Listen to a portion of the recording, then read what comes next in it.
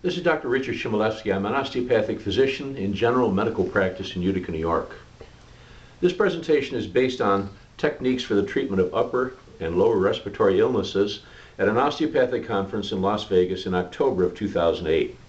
A seminar on pandemic flu 1918-1919 focused on how the medical community and our government plans on reacting to an influenza pandemic. I became very interested when the lecture showed what happened in 1918 and 1919, how the medical system was inundated with thousands and millions of patients who eventually outstripped the resources of the time. Estimates are that 50 to 100 million people died worldwide from that influenza pandemic.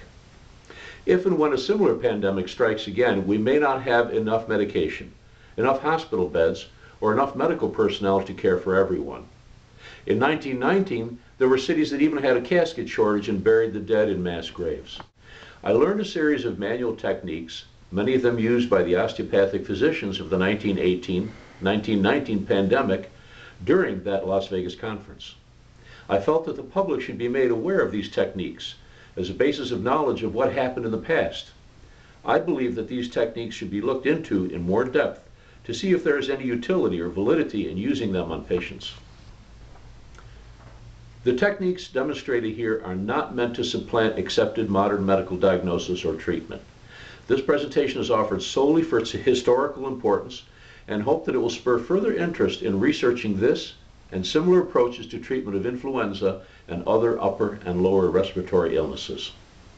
Okay, so let's start with our techniques. I like to start first in the thoracic area. That's the central area, the pump for the entire circulation with the heart and the lungs. What I do is I turn the patient's head to the side on there so they don't cough on me. Gently put my hands on the upper ribs here. If it's a female, she will cup her breasts on there as I put my hands over the upper ribs. So what we'll do is I'm going to have my friend here take slow deep breaths in then out, and I follow them. As he exhales, I start at about 2 to 3 times a second. I pump up and down.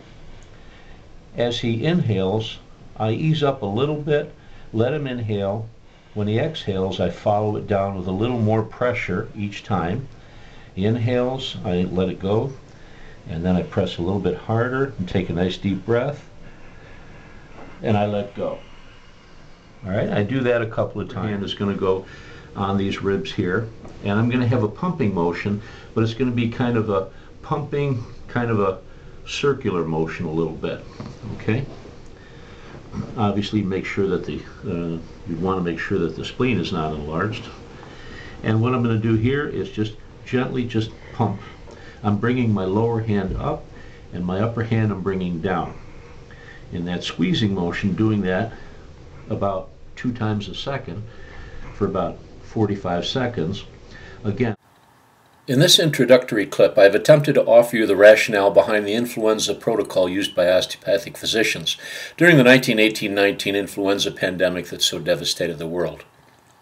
This influenza protocol has been used by me for the past year for various upper and lower respiratory illnesses, including influenza during the last flu season. I was very impressed with my ability to dramatically help my patients. I honestly feel that the influenza protocol, as outlined by me, is a series of techniques that can be easily mastered by anyone with a basic knowledge of the techniques. I'm hoping that others will take on the challenge of researching the effectiveness of the influenza protocol. As I said in the introduction, this video of the influenza protocol is of historical interest only and is not meant to supplant current accepted treatments during an influenza epidemic, be it the H1N1 novel influenza pandemic or the seasonal flu. Hygiene, including frequent hand washing, coughing into a tissue or into the forearm, and not the hand, not sharing bottles or cups or cigarettes, quarantining as necessary, possibly the wearing of masks or respirators, and vaccination and use of antivirals such as Tamiflu and Relenza, and hospitalization of critical cases are the standards of treatment. I wholeheartedly support this approach.